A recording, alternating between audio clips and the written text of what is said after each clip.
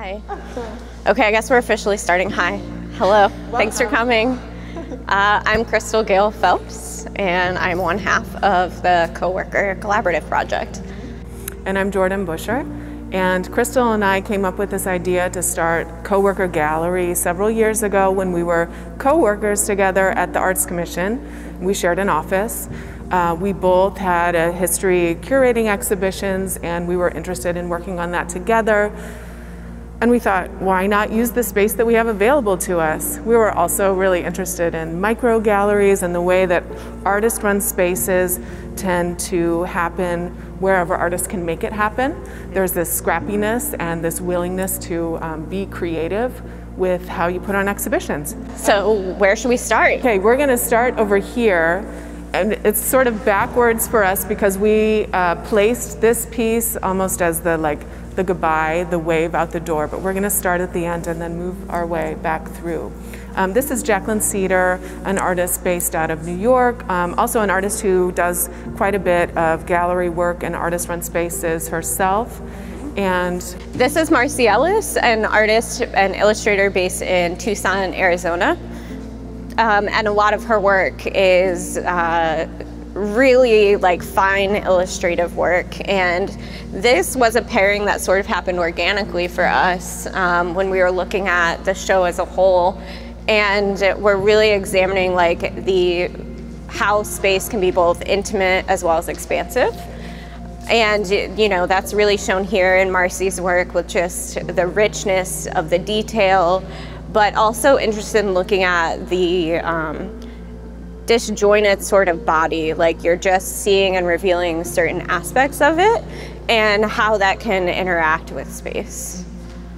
And with both of them, there was a kind of quietness to the parts of the body that are there. There's a lot of movement that's happening in this one, but there's still this idea of contemplative reflection and the stillness of the hand and the position of the hand. There was just some sort of poetic resonance between the two for us. So here in this pairing we have Kirby Miles, who is an artist based in Chattanooga, Tennessee. And Lina Puerta, who's a Colombian-American artist based in New York. And both of them are working with an idea of kind of transmutation of trash into something beautiful, and taking these collections of detritus and trying to transform them, especially through these sort of tiny moments that you need to get up close to see, with glitter and googly eyes and small drawn lines, and kind of taking this larger problem of hyperconsumption and trying to turn it into something minute and beautiful.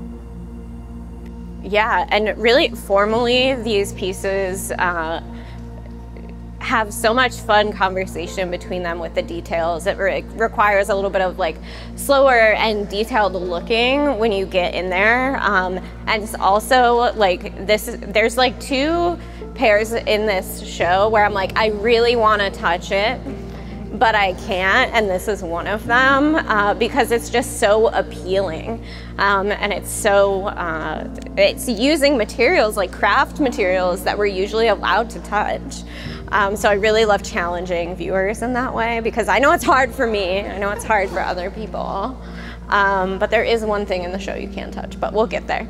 But yeah, really interested too in the way that this sculptural sort of form starts to come out, and this one really pulls you in. So that juxtaposition, those formal components are really at play here as well. Yeah. Which is kind of a nice segue into these two over here with this pair. This is Kate Sable out of the Washington, D.C. metro area. And this is Abby Sipar, who is from the Akron area. And with these two, you can clearly see that there's kind of a formal rhyming that happens between the two, and this kind of movement back and forth with the color choices, with the shape choices. And we were really interested in this pairing for that reason, but also because it's moving between 2D and 3D, so it's doing it in different ways, and referencing the body. Both of them are kind of showing us something about body shapes. And yeah. You want to take that? Yeah, so between these two, when we're talking about the body, it's also something that we repeat in how we sort of curate is looking for joy, right? So these are both really like joyful, sumptuous works. And I think finding joy and leaning into like the idea of the pleasure principle is something that helps balance out the tempo of the show as a whole. So with this pairing, these are works you can touch. This is Adrienne Herman. She's based in Portland, Maine, and these are wearable scarves. And Adrienne is, you know, when we're talking about detritus, this is another example of that. So when we were looking at this pair, really interested in not only the formal shape of these coming out and mimicking the shape, but other things as well. Jordan, do you want to introduce this work? So this is Rachel Ostrow, a painter out of New York City, Brooklyn. And Rachel's process is to build layers and layers of paint, allowing it to happen in sort of messy, uncontrolled ways. And then she comes in with a squeegee to try to control the medium. And so the final result is like these layers and layers of paint that are then scraped into to create the image. And it becomes very glossy and sort of dreamlike and almost clean looking with those edges that she brings in with the squeegee. And it's just nice to think about controlling that chaos with painting and ending up with a slick result, and then thinking about the chaos of these trash piles, and then also attempting to find beauty there too. Even though it does not have the control, it is spilling out, it is a mess, it is out of control in a way that this one keeps the control there. And this, you know, this is our interpretation of like why we put these two together. And part of our hope is that then the artists are surprised or excited to be paired with work that maybe is a little bit different from the work that they're making when they're just talking about their statement. Yeah, and how those like interactions take place. That circles back to this idea of joy that we play with and community networking, because it offers a new lens to like reflect on your own work as well when you see it in a new sort of vantage point. And honestly, that was the best part of us sharing an office and being co-workers together. Yes. When we were working, you know, those conversations and new ideas that sparked because we were sharing that space. Okay. This is Cecile Chong, an artist of Ecuadorian Chinese descent, now based in New York City. And Cecile works with encaustic paint and drawing and layers and embeds a lot of material in. So there's like volcanic ash, dust, all kinds of things that are built into the surfaces there. This piece is by Dana Reamland, who is based in Toronto, Ontario. And culturally, she comes from a family of Mennonites. So that history and that familial narrative was something that called to us to place these two works together. And specifically a matriarchal lineage that's important to both of them here. Yeah, and it's just this idea too of like the memory of how that impacts the artists and their work and their process is really unique and really special. Yeah, so this work is by Janet Nelson. Janet, hey! So we're gonna talk a little about these works and then invite Janet up to talk about her work specifically. So we paired Janet's work with this piece by Phoenix S. Brown, and Phoenix is based in Milwaukee, Wisconsin, celebrates the idea of Black feminism and the way that the Black female body can be in part with nature to produce a joyful effect, but also doing it without any specificity about, you know, which type of flower that is, or naming or try to pin anything down, but instead allowing it to be very free and more of a feeling than something specific.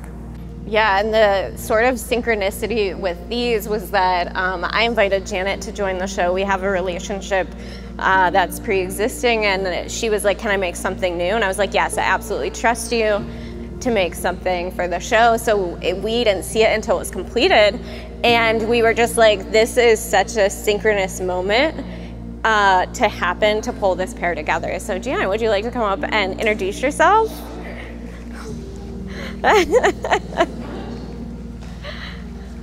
I know, it's a little bit like show and tell, but we love that. I work as also a tattooer in Ypsilanti, and I live in Ann Arbor, which is not as cool. Ypsi's a lot cooler. But I really only started painting in like 2020 when the pandemic happened and work was shut down for 3-4 months, I think. And yeah, so I've only really painted in like sumi ink and gouache, and volcanic ash sounds a lot cooler.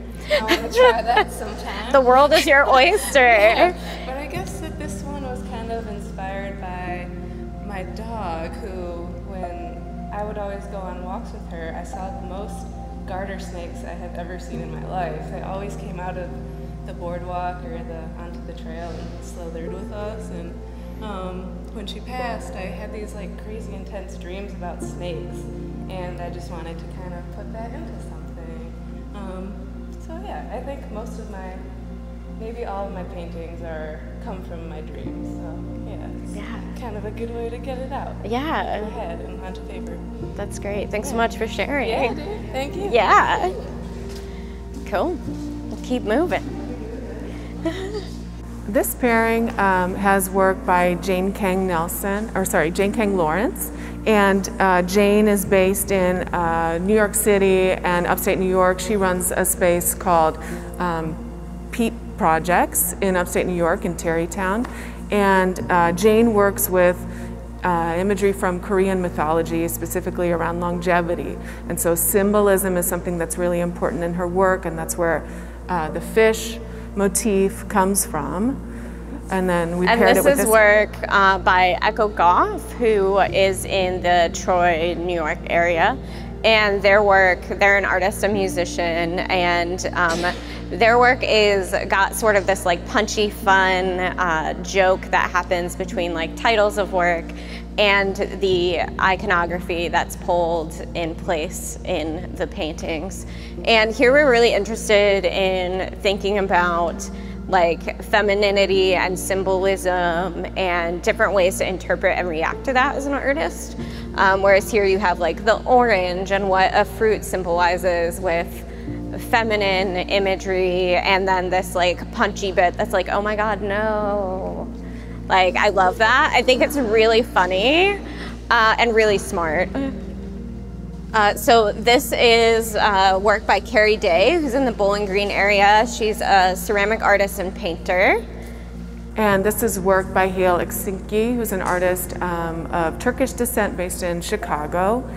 And here we were kind of coming back to both formal elements in terms of the rhymes between the balloon shape and these sort of upside down shapes that reference that balloon, the colors paired together, but also this idea of imagery that relates to memory and childhood. So with Hale's work, it's about this idea of the immigrant story and looking back at old photographs and how she can move those photographs into her current lived situation through symbols and coding, and especially with this crochet work here and the idea of women's work and how the coding can happen as a secret language. And then with Carrie's work. Yeah, a lot of like these characters specifically are influenced by like childhood and motherhood and the relationship between that. And I was really interested in this idea of like the unreliableness of memory, and how like sometimes I even think about like my nieces and nephews as little creatures, right? They're like other than human. They possess so many more qualities, and I think there's something beautiful to think about like memory and placing those stories and like how they can take a turn and become sort of myth in their own ways. And speaking of motherhood. Yeah, these two pieces are also related to motherhood. This is by Suzanne Scizeron, who's out of the Providence area. Yeah, and this is by Sarah Dolan in the Washington, D.C. area. And here, like, the formal qualities are very evident in this one for us, but thinking about, like, Sarah draws a lot of images related to her daughter and the items that her daughter interacts with and leaves about. And it's really interesting to think about like the forward-facing open absent body and the body that is, you know, back-facing the viewer.